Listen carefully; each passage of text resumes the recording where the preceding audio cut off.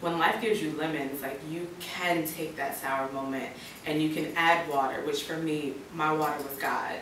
You can add the sugar, which for me was just understanding you just gotta keep swimming, really, and just your perspective on life. And then you get lemonade, and hopefully we get lemonade as good as Chick-fil-A. You know, that's the goal, right?